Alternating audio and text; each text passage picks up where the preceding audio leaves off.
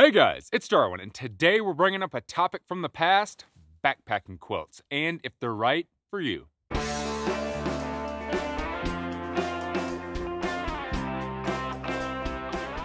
So almost 3 years ago now, I made a video called Sleeping Bags versus Quilts, where I talked about why I made the switch and some of the pros to using a quilt on the trail over a sleeping bag. Ever since then, I've hiked over 5,000 miles and used a bunch of different quilts on the trail, and still to this day, I get tons of questions and comments on the video and in my email about quilts, the benefits and the drawbacks. And since I feel like there's a bunch of misleading information and a lot of concerns that people still have, figured I would finally make a much requested update video, a refresher course, if you will. Now, real quick, for all you folks out there that might be new to backpacking and have no clue what I'm talking about, a backpacking quilt is essentially just like a sleeping bag. So you're going to use it at night as a cover to keep you warm in your tent. The main differences are a quilt usually has no back to it. So they're completely open, allowing your pad to act as the back of the sleeping bag and create insulation. Quilts are usually much lighter and they pack down much smaller. They have no hood like their mummy bag counterparts. And a lot of backpacking quilts are convertible, allowing you to open up the foot box and make it one big flat blanket so you can use it in multiple applications. Now, why would someone like me use a quilt over a sleeping bag on the trail? Well, number one, it does pack down much smaller, so it takes up less room in your pack. They tend to weigh a lot less because, well, there's obviously less material. And the biggest reason for me is because I toss and turn a lot when I sleep, and I feel like the quilt allows me much more room than being confined to a mummy bag. All right, now that we're all on the same page, I want to tackle an issue right off the bat that I see all the time with new quilt users, and something that people looking at getting a quilt need to keep in mind when deciding to make the switch, and that is using a proper sleeping pad. Because a quilt has no back to it, which means no insulation on the underside, it requires a sleeping pad with a good R value to create an insulation barrier between you and the ground. Now, for an example, if you're using a 10-degree quilt, but your sleeping pad only has an R value of 2.6, chances are you're probably still going to be cold on a 20-degree night. It's not the quilt that's making you cold, it's the low R value of the pad and allowing the ground to suck the heat right out of you. One of the most common sleeping pads I see a lot of hikers using on the trail is the Thermarest Z-Lite. It's because you don't have to blow it up, you can put it right on the top of your pack, and it's pretty easy to use. However, it only has an R value of 2.6, so it's great for summer camping and maybe late spring, but if you're in those colder temps, it's probably not going to be the best choice to use with a quilt. Now, obviously, this all depends on what type of hiker you are and how warm you sleep. So I consider myself a pretty warm sleeper, and most of the times I use the Thermarest Neo Air X-Lite, which has an R value of 3.2, and I use it with my 20-degree Enlightened Equipment Enigma. Now, I've had this thing down to probably 12 degrees, 13 degrees when I was in the High Sierra last year on the PCT. But if you're a colder sleeper, you might want to use something like the Neo Air X-Therm that has an R value of 5.7.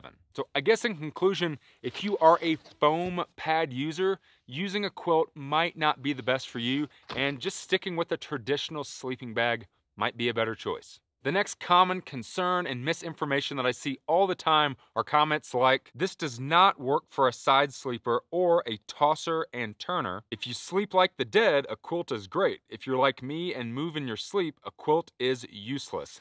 Not true. One of the main reasons I made the switch to the quilt is because I do toss and turn a ton when I'm sleeping at night on the trail. And I'm a side sleeper. Most of the times I sleep on my right side, but throughout the night, I do turn over to my left side, back to my right, back to my left. And when I was in a traditional mummy bag, I always felt way too confined. I would roll around and get tangled up, and then in the middle of the night, I'd get up and have to unzip it and kind of correct myself and zip it back up.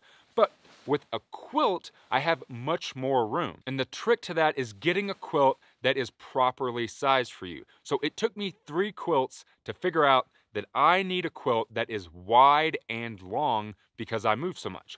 Wide because if I roll over onto my side, I want to make sure I'm not pulling up the sides of the quilt and letting draft in, and long because I'm 6'1", and I want to make sure that if I pull the quilt over my head on a chilly night, that my feet aren't going to touch the toe box, breaking that insulation barrier and the heat that I have going on around my feet. And one of the cool things about going with a quilt like Enlightened Equipment or a Z-Pax or a Katabatic or a UGQ is most of these quilts are custom made to your order, so you can decide if you want it long, if you want it narrow, how much fill you want, so you can customize it to your body. So it just comes down to doing your research and figuring out what company is going to make the best size for you. Another comment I get all the time is quilts are expensive. Now that can be true sometimes. Some companies' quilts are more expensive than others, and if you're custom building a quilt and you're doing a 950 fill and a special material and getting it printed and all these crazy customized things that you can do, they can get quite expensive. But some of the most popular quilt companies like UGQ and Enlightened Equipment actually have pretty cheap quilts to start off with that you can't customize. They're called on-the-shelf quilts. And even some of the custom quilts that you can get from like Enlightened Equipment, if you look at something from one of the bigger brands, we'll say Thermarest, it's actually cheaper to go with the Enlightened Equipment quilt over something that's comparable that Thermarest makes. So for an example, the quilt that I use most of the times is a 20-degree long, wide Enigma, and this guy cost me $355. If I wanted to go with a bigger company, say Big Agnes, and go with one of their mummy bags that are pretty equivalent as far as warmth, width, length, and weight, I would be looking at something like the Hitchens UL20 that cost $570. So in the long run, quilts really aren't any more expensive than some of the bigger brand mummy bags that you can find on the market. And if you really wanted to go with a super budget option, you could go with the Outdoor Vitals 30-degree quilt on Amazon for $190 just to try it out. But really, making the investment and spending $355 on this last year and then basically sleeping in it every night on the trail for over 4,000 miles was a pretty good investment. And the last concern that I see come up all the time, and it's probably the most common concern, is how do you keep from rolling off your pad and ending up with an exposed back? I would like to see how you attach your quilt to your mat. Lots of worries about drafts coming into the quilt at night.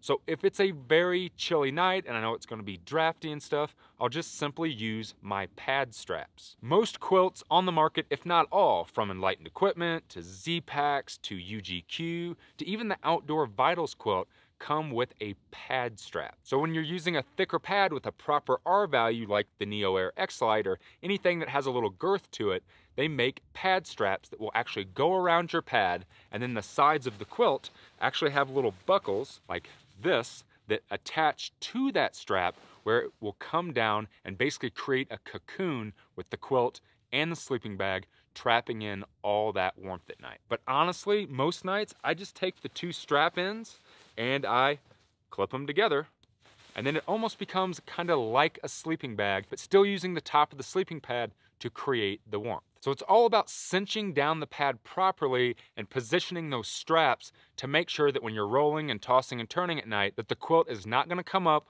let drafts in, and if it's cinched down properly, you're not going to roll off your pad. In the 5,000 miles that I've hiked now with quilts, I've never come off my pad in the middle of the night and had an exposed back and slept cold. It's all about making the quilt and the pad one complete system to trap that warmth in. So, it's 2019. Do you still feel the same way, Darwin?